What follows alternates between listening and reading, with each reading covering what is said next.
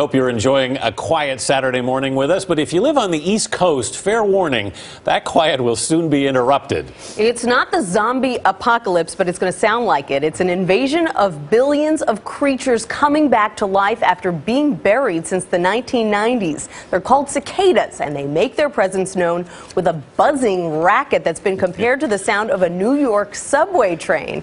Here's Magali Laguerre-Wilkinson. It's the arrival of an insect that knows how to create a buzz. In one of nature's great mysteries, the brood 2 cicadas are expected to appear en masse along the East Coast this spring, a ritual nearly 2 decades in the making.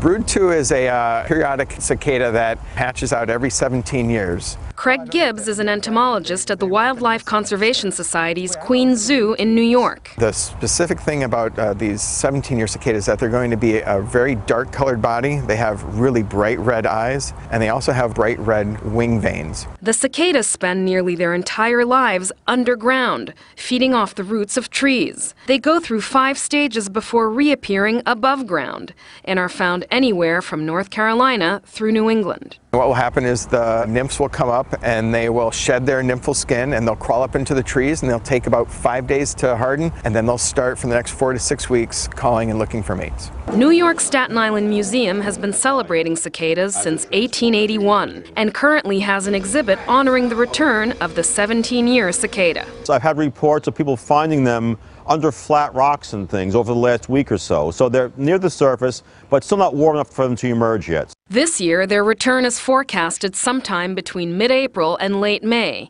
when residents will be bombarded with millions of cicadas per square mile. Once the ground temperature gets to be about 64 degrees, that's when they start emerging. They're harmless to both trees and humans, except It'll be noisy.